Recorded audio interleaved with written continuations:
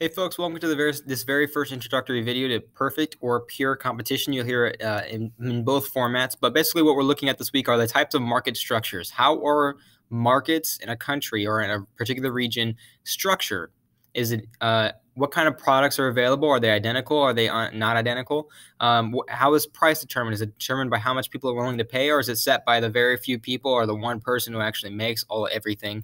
And also at the same time, how easy is it for you to start a business in this market? So again, a market is any sort of area or region encompassing a lot of the same economic values. Basically, when we say a market in economics, it refers to a particular industry. I want you to think of one particular industry with either many different types of products or one type of product. So let's think about this.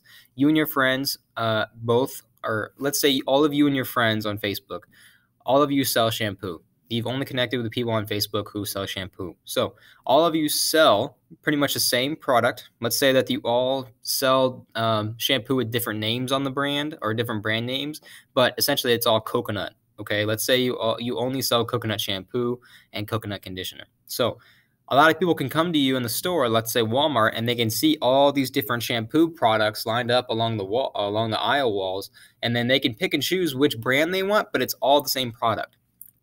Pure competition refers to this kind of idea or this kind of market in which it's very easy for people to come through and enter the market. There are a lot of firms, a lot of people like you and your friends producing the same exact product. There's not really a variety of the products. So, for example, it would be like you and you and the rest of the shampoo folks would only be producing one kind of shampoo.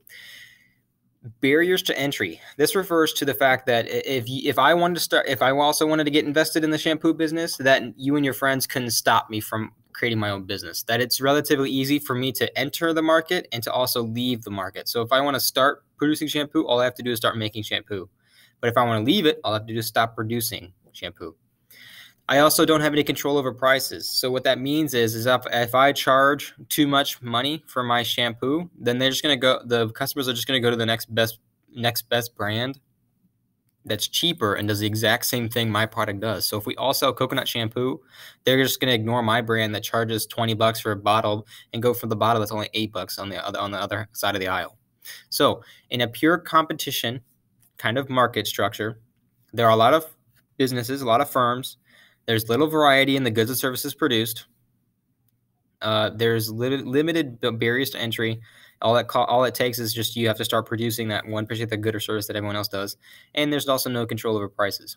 So at least on the producer side. That also applies to the car market. You can easily start selling cars if you start making them. There are no barriers to entry like Audi or Volkswagen can't come up to you and be like, hey, look, like we're the bullies on the block, so we're going to shut you down.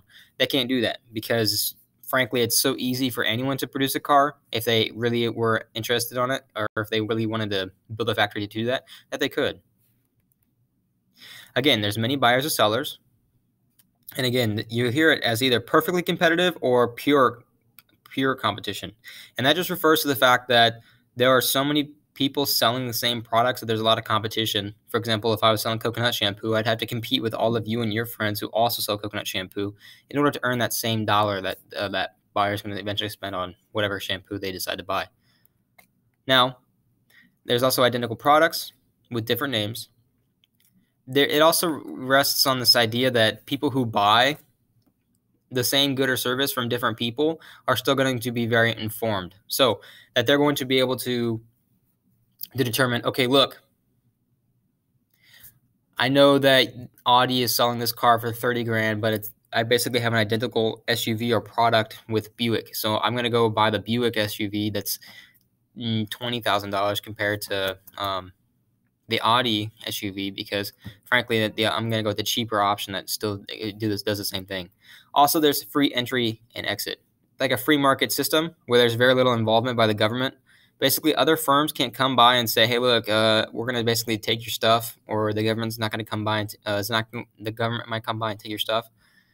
You can easily enter and exit the market just by producing and not producing.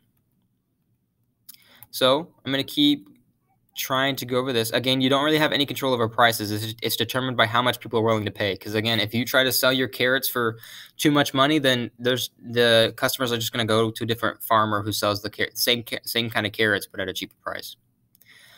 Now, perfectly competitive markets are efficient because what competition allows individuals to do is not waste resources. So if you're competing with someone else who has the same kind of shampoo you do, you're going to make sure that you keep your costs low in order for the consumers to try to buy as much as you can produce, because you're competing with the other folks.